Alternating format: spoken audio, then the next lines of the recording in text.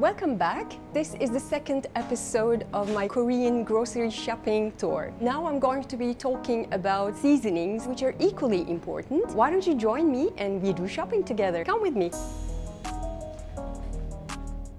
We are in the fermented paste section. This is gochujang, red pepper paste that we use in the famous tteokbokki, for example. It's quite spicy.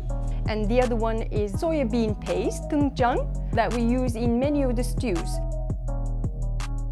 Now we are in the ekchot section, which is the fish sauce. There are different types of them. One is the kanari, and the other one is the 멸치젓, and the last one is the satchot.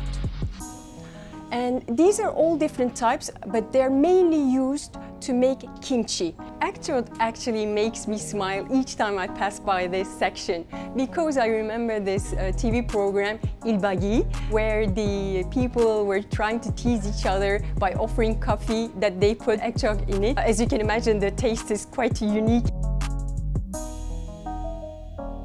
I am in the soy sauce section. Do not be overwhelmed with the choice. There are actually two types. This one is for soup, and this is the usual one that we use for seasoning for dishes as well. It's called jjinganjang. It's all about the size and maybe the taste a little bit. This green one, for example, has a little bit less salty taste.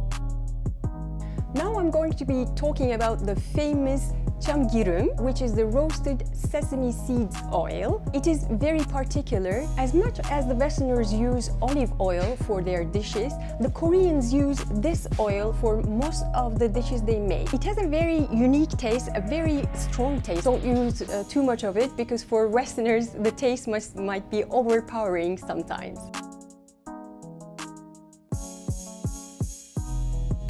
I had to stop here. This thing takes me to my childhood. This is called yujacha. You can make a lovely tea with this. This is very famous, especially for its yuja. It's a kind of citrus from Jeju Island, and you just put it in hot water and it becomes a delicious tea.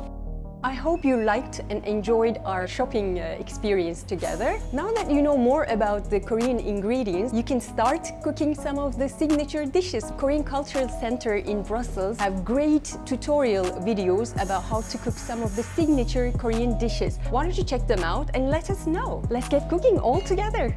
Bye bye! 안녕히 계세요.